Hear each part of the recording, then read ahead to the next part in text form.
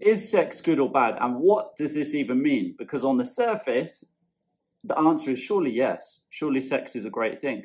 But what about over time when we're experiencing erection challenges or performance anxiety?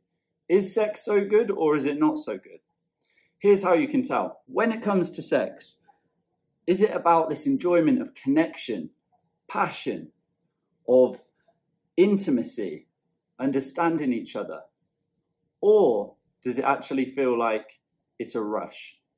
It feels more like a sports competition or a test. I've just got to get this over and done with. You see these differences here about how we feel about sex, whether it feels like a good thing or a negative thing.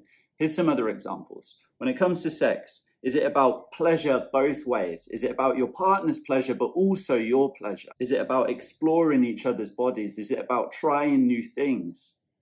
Touch, sense, sound, taste, feeling? Or actually, does it feel awkward? Does it feel a bit embarrassing? Are the lights always off so you don't have to look at each other in the eye if something doesn't go to plan?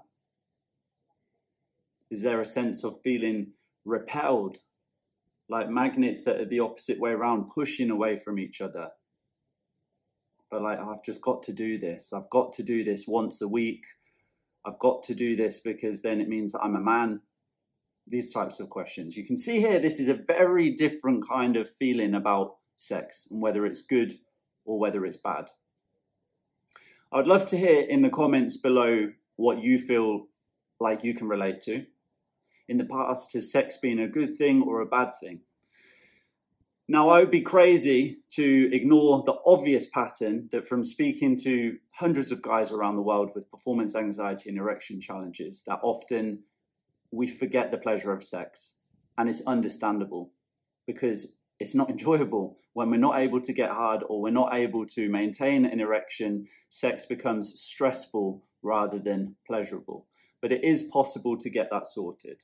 And you don't need to just take my advice for it. In the comments below, I've put the link to my website where you can read more about stories from other men who have shared where they are at and the journey that they went through, the things that they experienced whilst they were going through this challenge, and the tools and strategies that helped them to get this sorted so that they're able to start having incredible intimacy with their partner, so that they have the confidence to go out and meet new people, trusting their body.